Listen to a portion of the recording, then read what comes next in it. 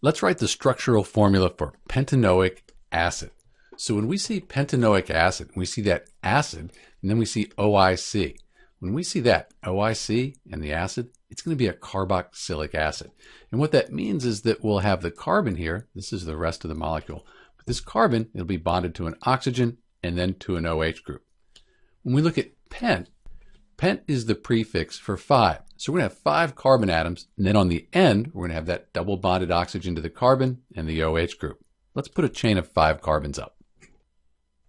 So we have our 5 carbons here, and we're going to put a double bond oxygen here on the last one. We could put it over here, doesn't matter, either way it's the same, and then an OH group. Carbon can only have 4 bonds. Right now we have 1, 2, 3, 4, 5. So let's get rid of this. And these lines here, they go to hydrogen atoms.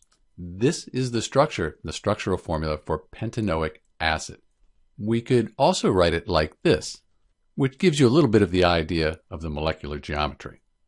If you wanted to write the molecular formula, that would look like this. C₃CH₃CH₂O2. This is Dr. B with the structural and molecular formula for pentanoic acid. Thanks for watching.